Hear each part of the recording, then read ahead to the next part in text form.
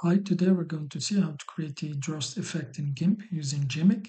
We will put the link of this image in the description box. So the first thing we need to do is to select this clock here. So I'm going to select the ellipse selection tool. And now make sure to check the expand from center and then the fixed. And now I'm just going to start my circle here from the center. So here.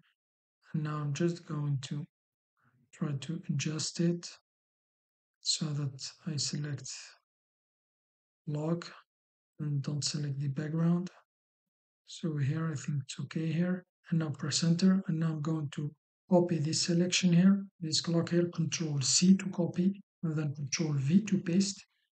So here, as you can see, it's floating selection. So click on this icon here to paste it on a new layer. So here it is. If I hide this one, and now I'm going to select this one here we just created, right click on it, layer to image size, and now go to filters, and then gimmick.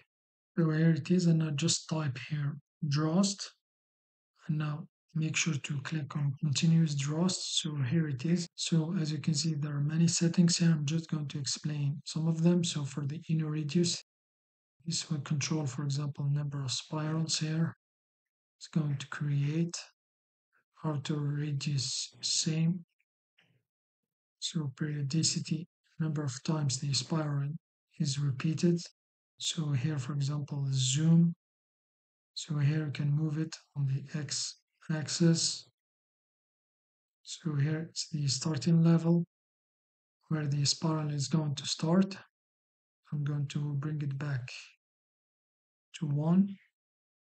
And now for the hyperdrost, it will distort the layer with another effect. If you uncheck it and check the tile poles, gives another effect. And now if you mix them, you'll be able to use the fractal point slider and create some fractals.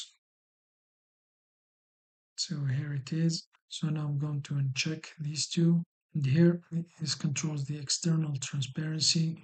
And for no transparency, it will remove the transparent areas here. So I'm going to uncheck it. Here you can show the grid.